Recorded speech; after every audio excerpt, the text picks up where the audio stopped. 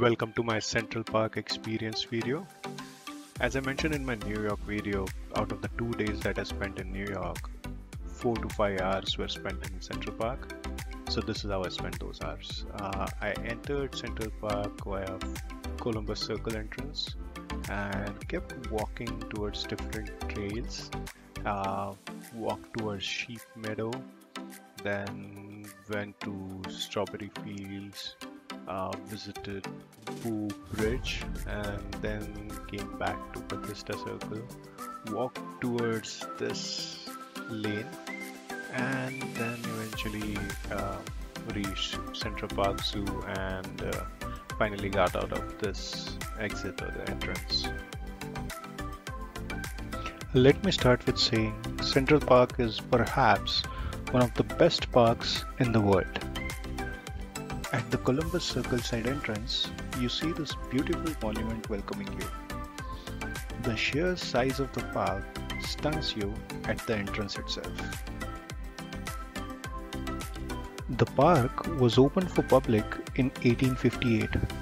It has 58 miles of pedestrian walks, 9,000 benches, and it runs from 58 to 110th Street. That's how huge the Central Park is. Inside the park, it has 36 bridges. It's normally visited by around 4 million people throughout the year. One of the most surprising part that I saw while entering Central Park was there were no huge entrances like the one that we see on the Washington Square Park. And that was specifically so that everyone from rich to poor should feel welcome at the Central Park. This was the theme that the designers of the park wanted to imbibe in Central Park itself. I roamed around for a while and eventually reached Sheep Meadow. It's the largest lawn in the Central Park. It's 16 acres wide. It's a very well-known picnic spot for New Yorkers. It was actually a sheep grazing ground till 1930, hence the name Sheep Meadow. It's a designated quiet zone. I had heard so much about this place that I wanted to visit it, but it was closed during the winter time. From Sheep Meadow, I kept walking towards Strawberry Field.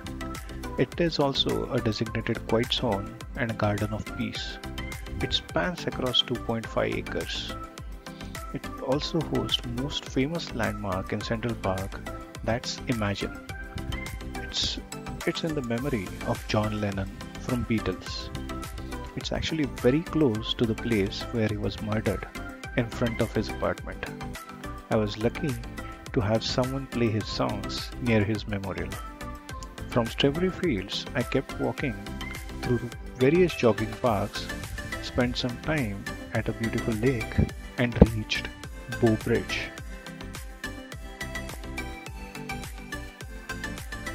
Bow Bridge is one of the most picturesque part of Central Park.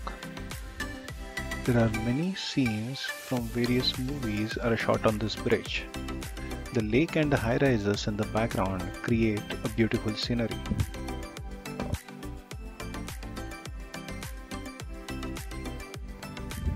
There are many heartfelt messages on the benches of Central Park, like this one, in the memory of Ben Gold, a featherweight champ who ran, walked, and pushed baby carriages, and finally sat in Central Park, from his wife, daughter, and grandson.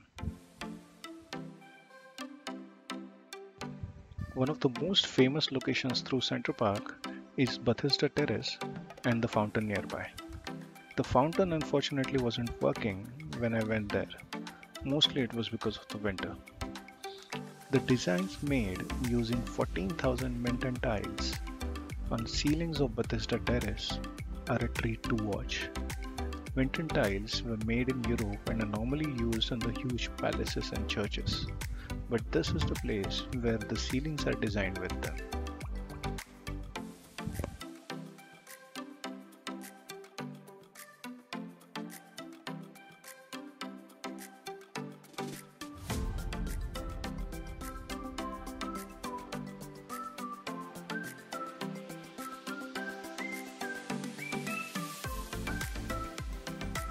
This pink tree was at its full blossom and looked great, giving a contrast to the green surroundings.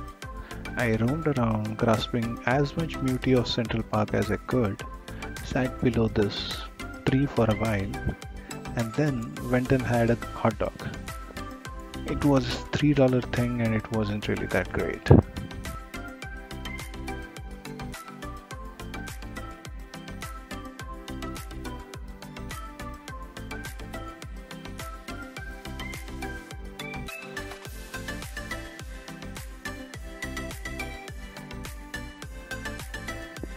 Central Park is full of such bridges and underpasses.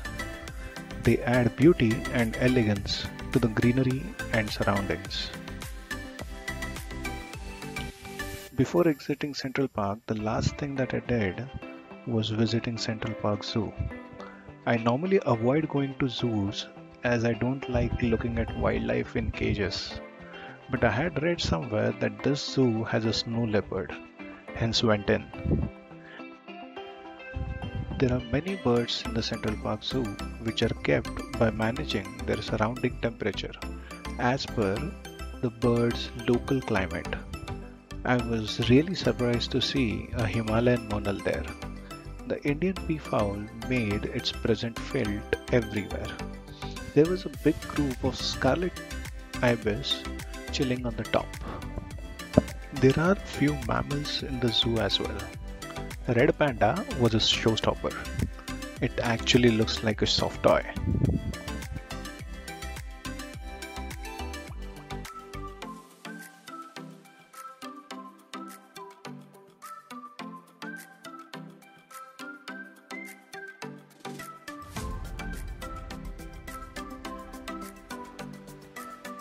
Due to their amazing camouflaging ability, snow leopards are very difficult to spot in wild.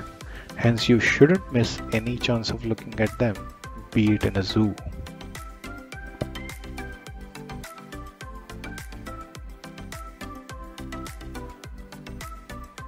Finally, before exiting zoo, spent some time looking at these penguins and enjoyed activities of these sea lions.